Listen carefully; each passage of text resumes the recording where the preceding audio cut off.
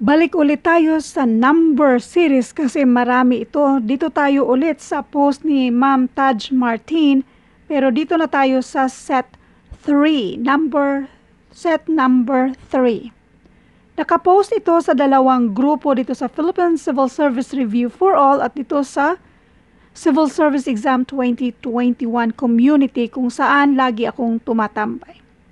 Now, let's do number 1. Number 11 na pala tayo. Kapag number series, kung sa isang tingin mo, hindi mo mag-gets kung may pattern ba o hindi, kunin mo yung difference. 6 minus 1, that is equals to 5. 15 minus 6, that is equals to 9. Bali, nag-add tayo ng 5 sa 1 para maging 6, 6 plus 9 para maging 15. Ito yung hinahanap natin. So, dito muna tayo. 66 minus 45, and that is 21. 91 minus 66, and that is 25. Ano kayang meron dito? Ang difference dito ay 4. Ang difference naman dito ay 4. So, bali, ito na yung pattern natin. 9 plus 4, and that is 13. Itong 13 na to, yan ang i-add mo sa 15. So, 15 plus 13, and that is equals to 28. Now, 28 plus yung 13 plus 4, and that is equals to 17. Bali, i-double check muna natin.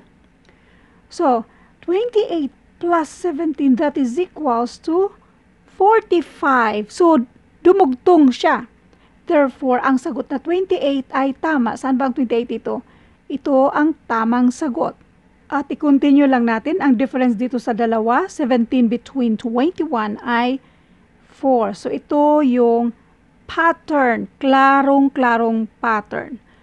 By the way, ilalagay ko sa description ng videong ito yung mga tips natin with regards sa pag-identify ng mga patterns sa number series.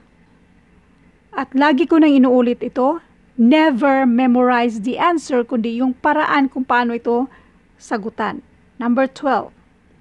Kunin ulit natin yung difference kasi sa mga given na numbers, wala namang obvious na pattern. So, kunin muna natin ang difference.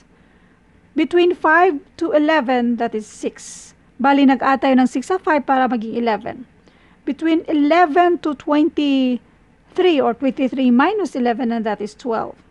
Next, 47 minus 23, and that is 14. Napansin nyo na yung pattern?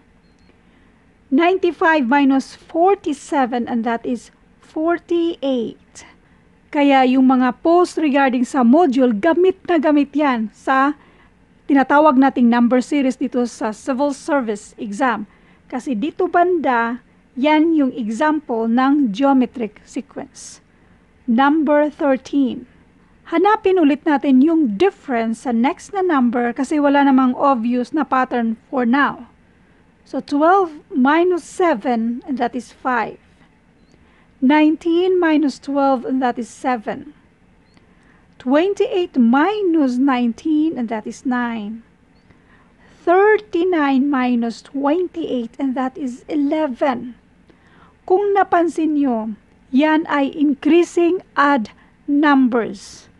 Bali, nag-add tayo ng 2 sa lahat para maging 7, 9, 11. So, ang next, mag-add ka rin ng 2. 11 plus 2 is equals to 13. Ang itong 13, i-add mo dito sa 39. And the answer here is 52. Kung napansin nyo, dito banda, ito lang, yan yung example ng arithmetic sequence na meron silang common difference. Number 14. Kunin ulit natin yung difference. 6 minus 2, and that is 4. 12 minus 6, and that is 6. Kapag ganito, isa lang yung kung yung 6 at saka between 4 to 6, ang difference niya ay 2. Ngayon, hindi siya, wala pa tayong pattern. Pero, itry natin yan since meron naman tayong 30 dito. Itry natin mag-add ng 2. So, sa 6, so that will be 8. Itong 8 naman yan yung i-add mo sa 12 and that will be 20. Ngayon, 4, 6, 8. Increasing even numbers. So, ang i-add mo sa 20 ay 10. Paano mo rin malaman na 10 yan? 8 plus 2, that is equals to 10. So, 20 plus 10 is equals to 30. Therefore, ito na yung pattern natin. Tama yung pattern natin na plus 2 or increasing even numbers. So, ang sagot dito ay 20. Letter C. Again, isa na naman itong example sa, ito lang ba, arithmetic sequence kasi meron siyang common difference. Number 15. Anong napansin nyo sa number 15? 6, 9, 9. 24, 18, 36, 24. Mukhang wala tayong pattern kahit i-alternate pa natin. Ipares na lang natin. 24 at saka si 6. Mag-divide tayo ng 4 sa 24 para maging 6. Or 24 divided by 6, and that is 4. So, mag-divide din tayo ng 4 sa 24 para maging 6. Next, ipares din natin ito. And this is divided by 2. Then, si 36 divided by 9, that is equals to 4. So, mag-divide tayo ng 4 din dito sa 36 para maging 9. Alternate. Divided by 4. So, try nating i-divide din ito ng 2, itong 24 natin. So, 24 divided by 2, and that is equals to 12.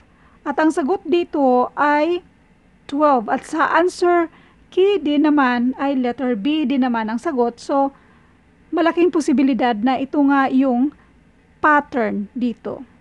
Thank you for watching at abangan yung mga future videos natin.